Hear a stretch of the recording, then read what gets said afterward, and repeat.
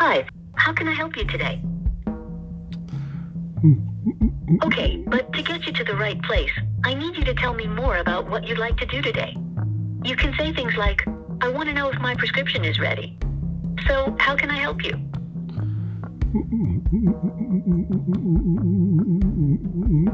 Product. I'll just need a little... Okay, one last thing. Would you like to speak with the pharmacy or the store? Just say Store. pharmacy or store. That was John Hendrickson. John has a curious relationship with language. As a journalist and author, he writes words for a living. But he also has a stutter and struggles to say them out loud. While most people who stutter as children grow out of it, John is part of the 20% who continue stuttering into adulthood. And there's no real cure. For John, no amount of therapy, exercises, or hypnosis has done the trick. So we're going to run an experiment. Imagine a special machine called the listenometer that works like this. John talks into this end, and his words go into this box, which removes the stuttering from his speech. There are actually 3 different types of stutters. They're called repetitions, prolongations, and blocks. That's why the listenometer has these 3 levers. Push the lever down, and the machine will begin removing that type of stutter. Just listen to what it sounds like when we push all of them down. It's perpetually frustrating to know exactly what you want to say and not be able to say it. I ask myself, is anyone ever going to give me a job? Am I ever going to be able to find a partner, get married, recite my vows? Everyone expects you to have beat it by now because adults know how to talk. The listenometer makes John's speech as smooth and buttery as his written words.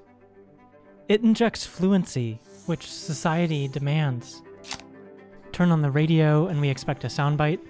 Pick up the telephone and we expect an immediate response when we say hello. For the longest time, stuttering has been described as an issue with speech. But what if instead we turn the focus on you, the listener? As John talks, I'll be adjusting the listenometer, leaving in more and more of these stuttering speech patterns. Your job is to keep listening as the stuttering intensifies. Ready? First, I'm going to leave in John's repetitions. That first moment in which a person begins to stutter and takes everyone around them by surprise, it's a painful moment. When we leave in John's repetitions, you hear him stutter briefly at the beginning of certain words. But with prolongations, the middle parts of words get elongated, like this. Prolongation. Now, every person stutters differently, and John rarely prolongs his words. But no matter how a person stutters, the reactions are often depressingly similar. Take your time, relax, take a deep breath, you'll get it out. And that's just a wild misunderstanding of the whole thing. We now know that anxiety isn't the cause of stuttering. It's a neurological condition with a complex genetic component. But anxiety can still trigger a stutter. So showing your own impatience, guessing the end of a sentence, or interrupting and telling John to relax can actually cause a stutter to intensify. Keep that in mind as I pull up the listenometer's final lever, leaving in the 3rd type of stutter, blocks. That's when the beginnings of words get stuck. Remember, your job is to fill in these gaps with patience. Right after a really long, painful block is momentary relief and lots of exhaustion, and you typically have a large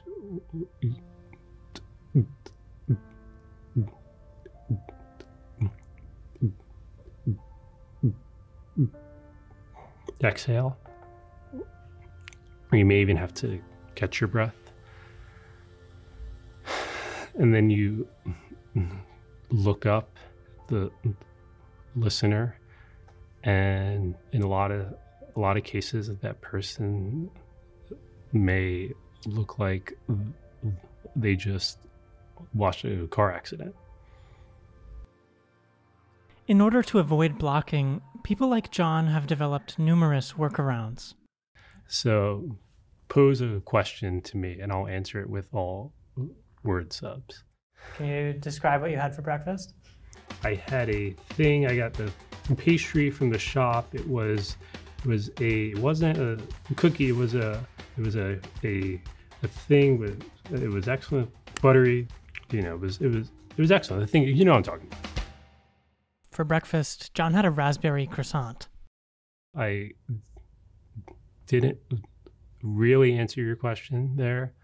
I was constantly avoiding the raspberry, trouble on the R, raspberry.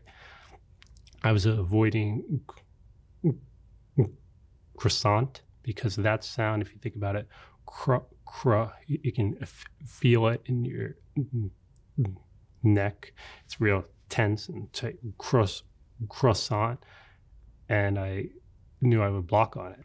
I think of that sometimes as like you're just trying to make it to the other side of the log and you hope you don't fall. About 5 years ago, John gave up on techniques like circumlocution, deciding instead that he would stutter through the words that he actually wanted to say. He began writing about stuttering, most notably in a piece for The Atlantic titled, "What Joe Biden Can't Bring Himself to Say." Even coming on your show this morning, this is my nightmare in a lot of ways. But, the way to overcome that is to talk about it. And it doesn't have to be a weakness. It can just be a part of you, this thing that just exists. During these moments, John's putting a tremendous trust in his audience. And that trust brings us to the true magic of the listenometer. It's a fake machine, but in a way, it does exist. It's actually you. Your patience, your eye contact, your willingness to listen. Throughout this video, our imagined listenometer saved you a mere 65 seconds. It's not that long to hear what someone has to say. After all, John and those who stutter have been waiting much longer for us to listen.